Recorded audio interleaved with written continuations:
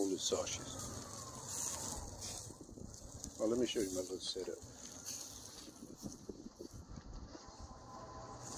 Okay.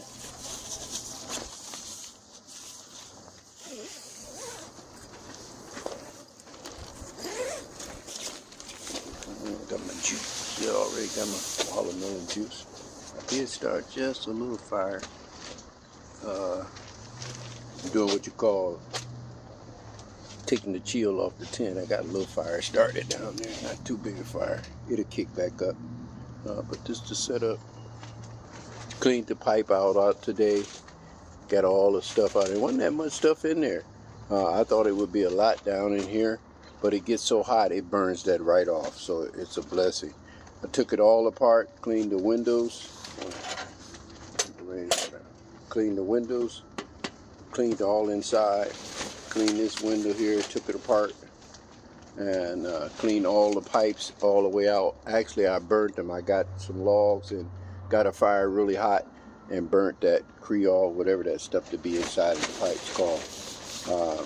I did reset this. It's really windy.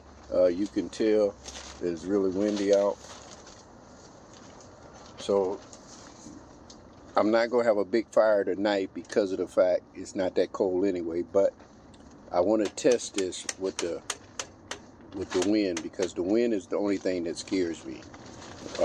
Rain, snow, stuff like that don't scare me about the tent, but when it's windy like this, you have to be careful, because you don't want this to blow over or blow the top off on your tent, especially if you was out in the grid or anywhere.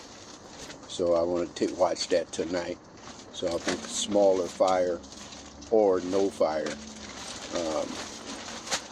But the best practice is hands-on. So I'm gonna make a little fire tonight. I'll tune you in when I start it. It's a little warm right now. It's too warm. But and I'll show you. God bless you all.